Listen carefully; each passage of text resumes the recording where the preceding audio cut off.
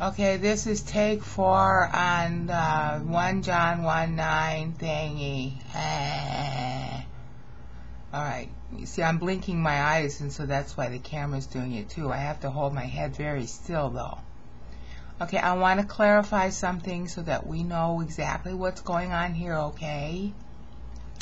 If you don't use 1 John 1:9, you are walking in the darkness. That's 1 John 1:6. In other words, it's like being online and going offline while you're still working on the computer. Okay?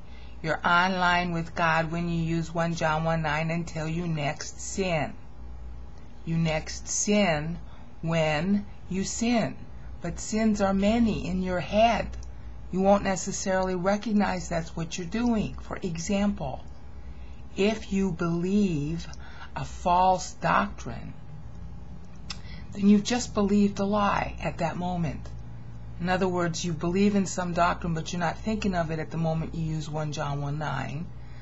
So now you're cleared of it. But then, 5 minutes, 5 seconds later, that doctrine occurs to your mind again, and you still believe it wrongly.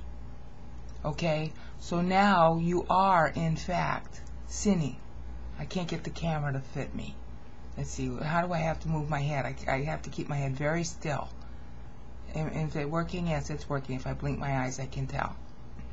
Okay, so the problem is that you don't know when you're sinning the next time because you don't know what false doctrine you're still believing. Because to you it's not false yet. You're not aware of it.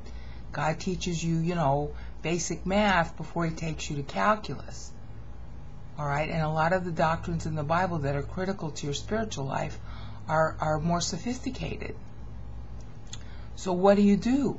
You just keep using 1 John 1:9 like breathing, okay? Because you won't necessarily know if you're off.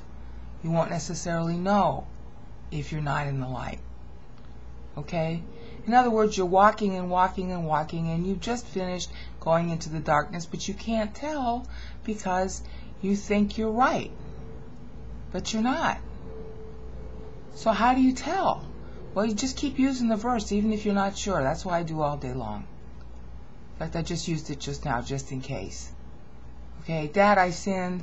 I think I sinned. I confess my arrogance, Dad. I say stuff like that all the time, all day long, or I think it.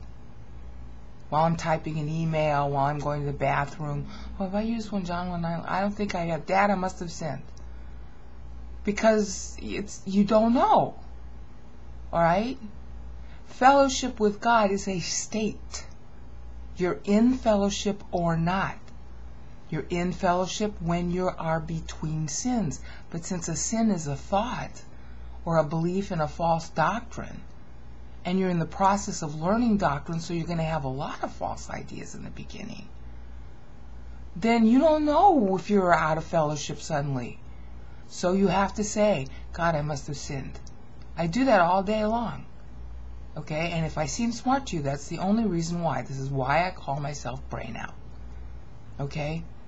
I'm having trouble with the camera, so I'll stop now. If I did not make myself clear, if you're still not clear that you need 1 John 1:9 to actually be in fellowship with God so you can learn Bible, then let me know and I'll try to explain it again. Signing off.